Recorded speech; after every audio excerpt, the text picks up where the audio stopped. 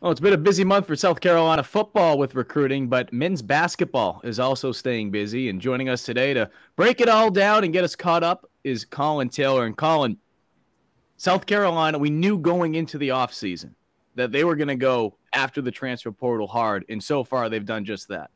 Yeah, I think the term that was used was swan dive at one point to me when talking about it. And yeah, they've cast a wide net. They have 3 commitments currently.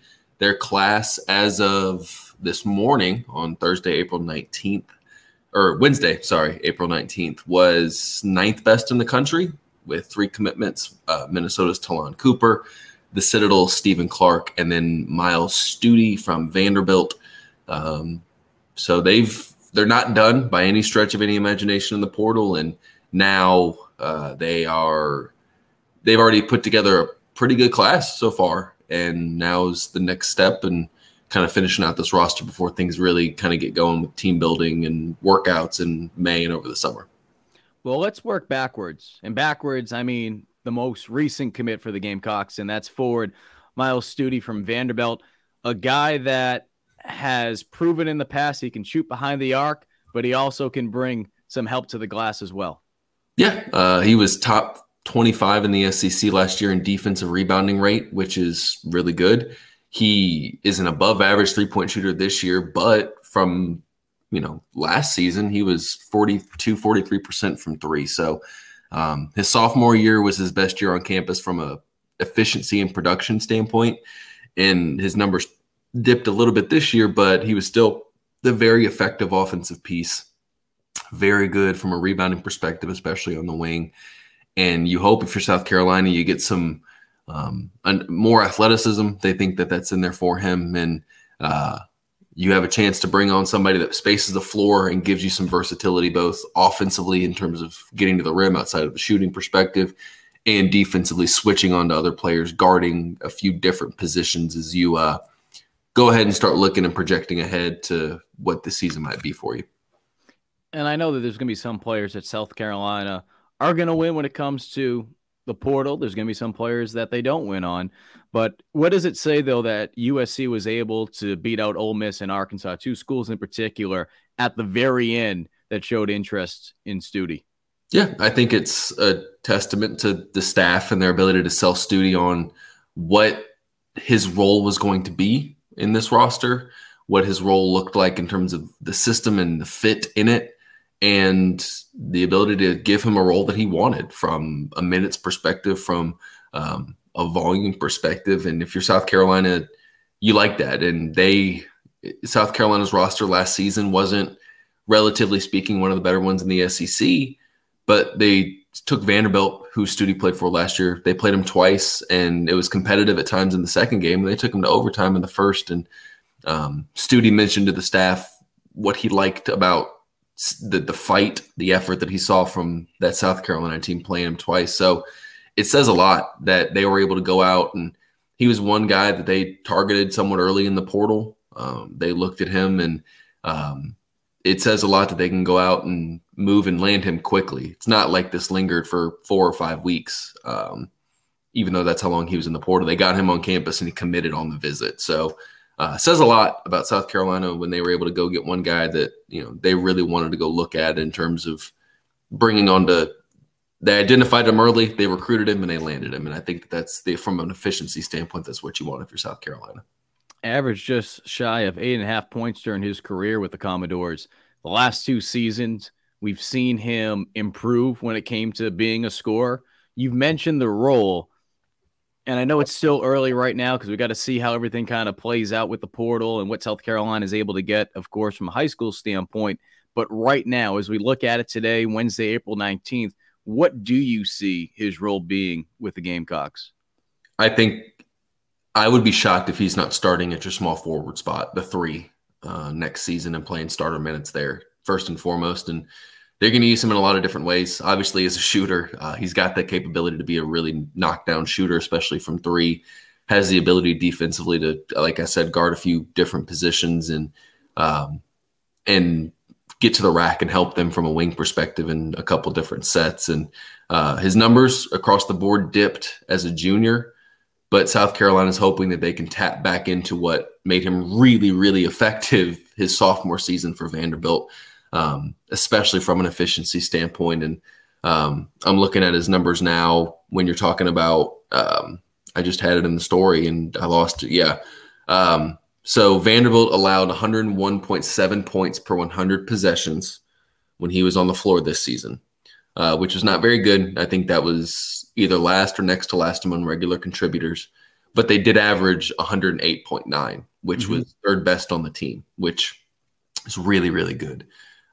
Those numbers, if everything being equal and you took those numbers and you put them on South Carolina's team from last season, he would be their best offensive player by a very wide margin, and he would be the fourth best defensive player. So you're bringing in someone that can make an instant impact, has played SEC basketball before, has started a ton of games, and you're going to use him a lot next season.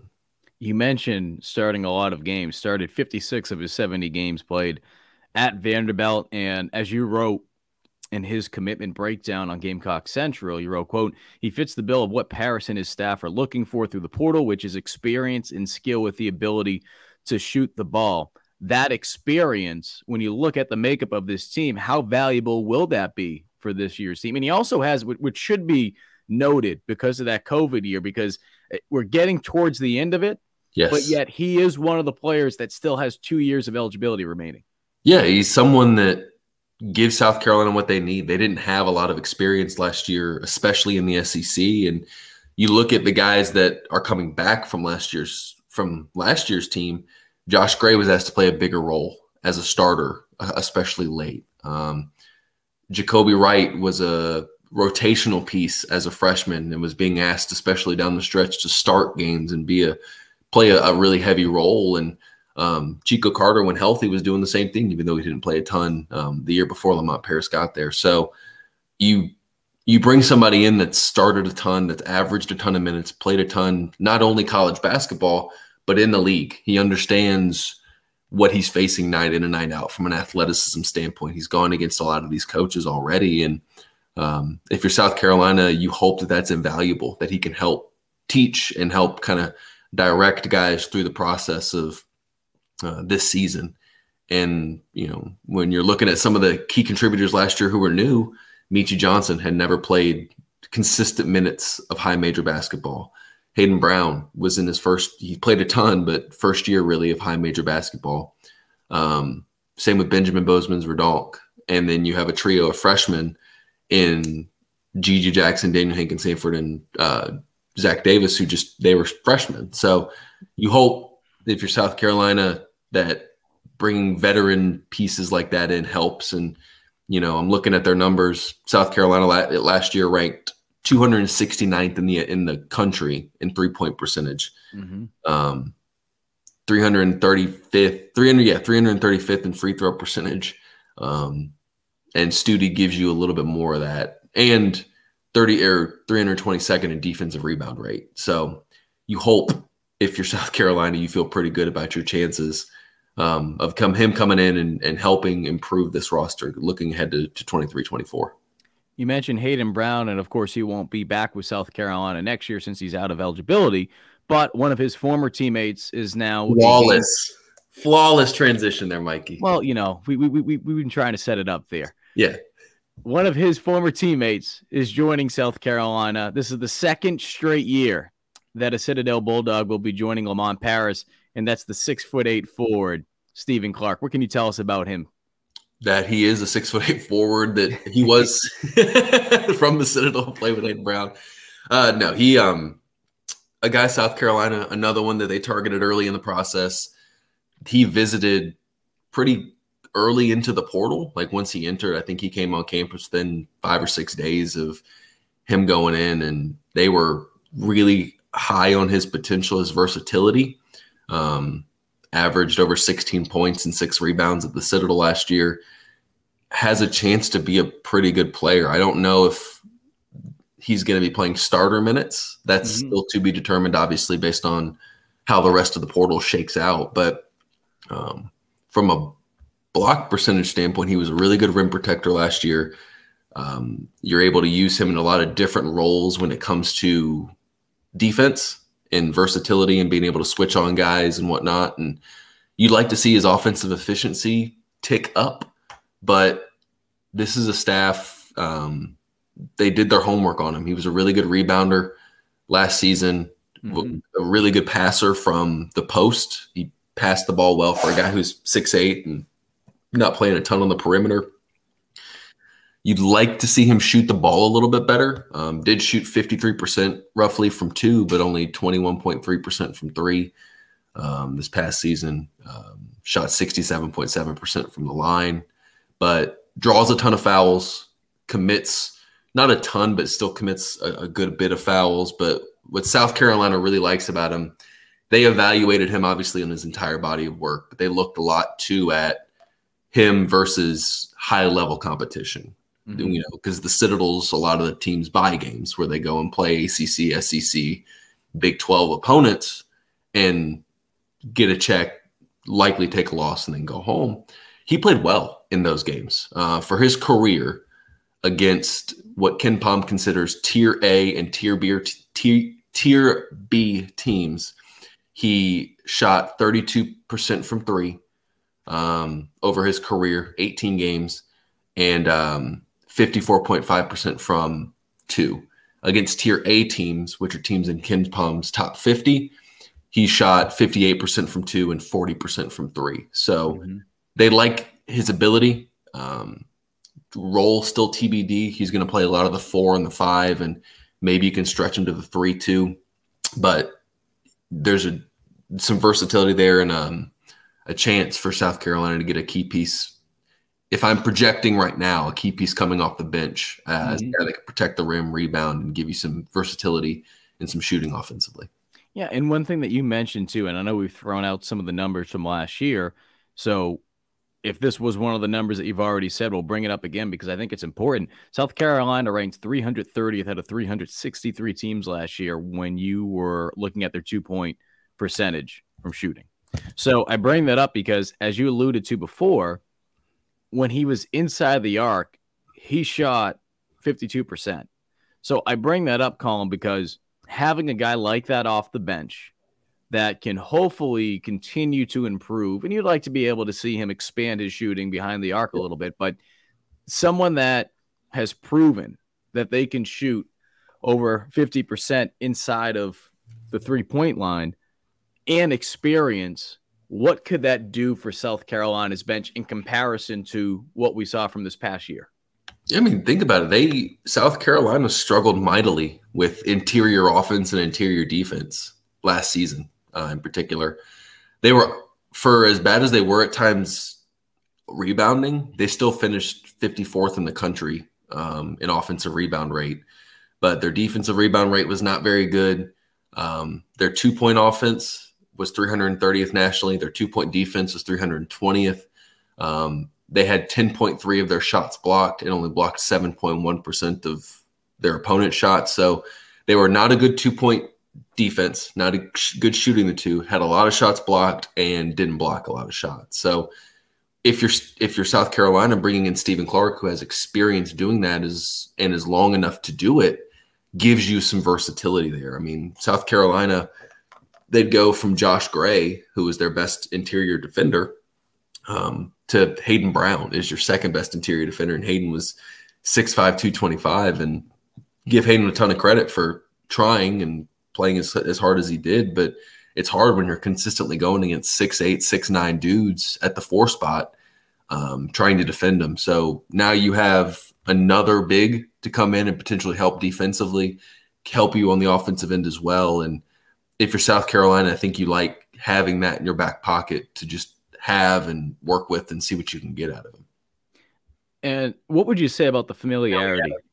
Coming from the SoCon, we know that Paris has a history of coaching there, coaching at Chattanooga before he came to South Carolina. How much of that played a role in being able to get Clark to come to South Carolina?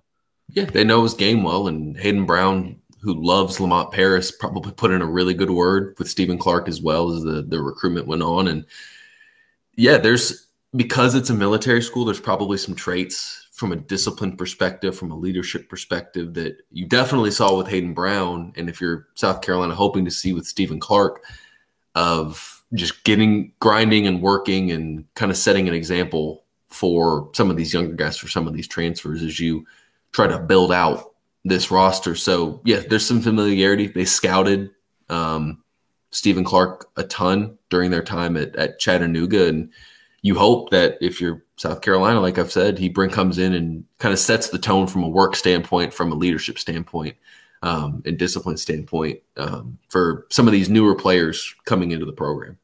And when you talk about discipline, you'd like to have that trait from your point guard. And Talon Cooper, look at that. Minnesota. Look at that. That is a position that I know so many South Carolina fans have wanted to see USC upgrade at. I feel like this is an upgrade. You instantly just throw on his highlight reel. I mean, forget the stats, which we'll get into, but you throw on his highlight reel. This is a guy that just has the ability to make his teammates around him better, and he just does a phenomenal job when it comes to passing. Yeah, and fills probably one of the more glaring needs on this roster when you project ahead to next season. And they asked Meechie Johnson to do it last year, and he showed flashes, but was inconsistent at times. And now you bring in Talon Cooper to pair with Jacoby Wright, who came on really strong at the end of the season, and you feel pretty good about that backcourt when you lump in a Meechie Johnson, when you lump in an Ibrahim Adiba.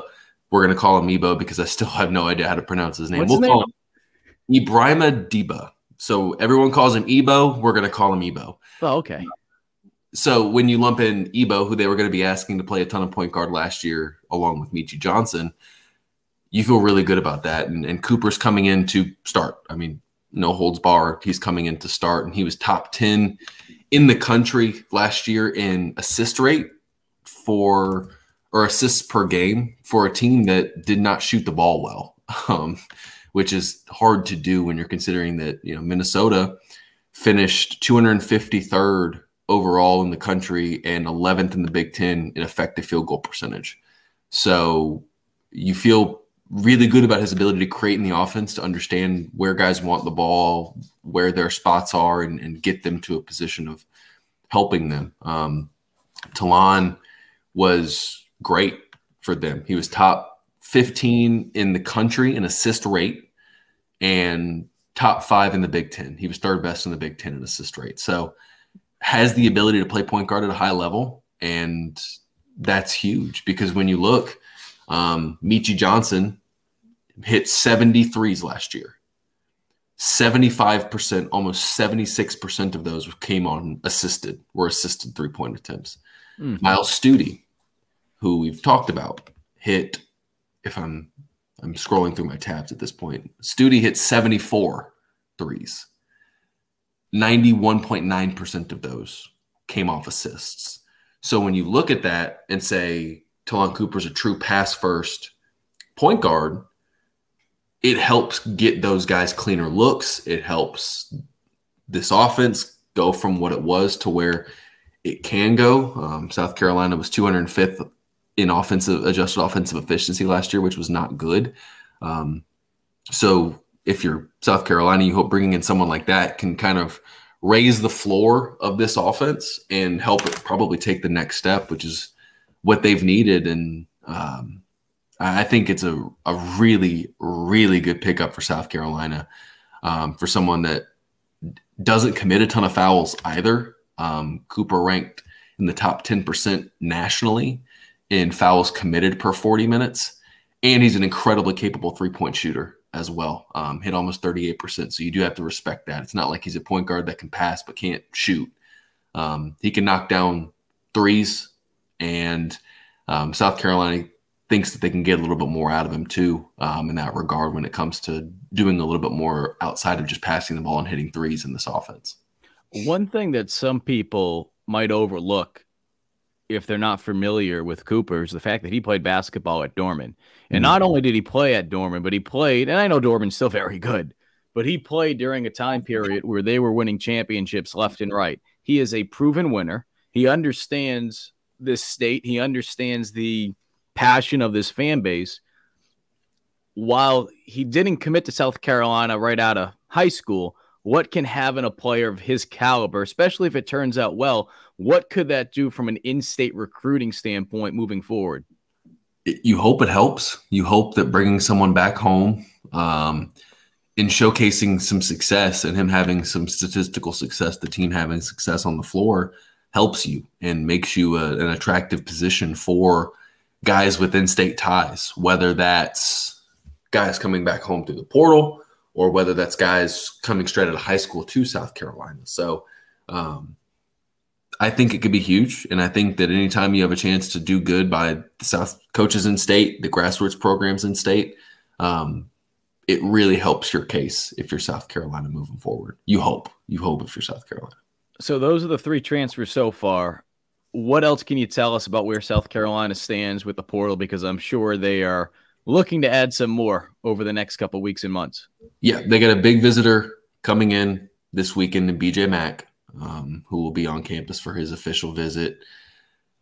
That's kind of one of their big ones. They have a couple other irons in the fires. They're not done recruiting by any stretch of any imagination, but front court is probably a spot that they'd like to add another position player to, and then maybe another shooter here or there. But we're getting to the point where the roster is getting scholarship-wise close to full, and we'll see how South Carolina chooses to round it out. But what would you say that number is right now, Collyn? Just since you brought that up, I don't want to forget that. No, they have 2 scholarships to use right now as we talk on April 19th at 3:10 p.m. They have 2 scholarships available at the moment. Well, pay attention to the portal because just like Gamecock football, they have had success. The men's basketball team, Lamont Paris, trying to flip things around, kind of like flipping over a nice Mickey Mouse pancake when you were a little kid as you look at that Mickey Mouse hat from Collyn Taylor. He's Collyn Taylor. I'm Mike Yuva. For the latest on all your Gamecock news, be sure to lock in to GamecockCentral.com and take advantage of our special, just $29.99 through August 31st.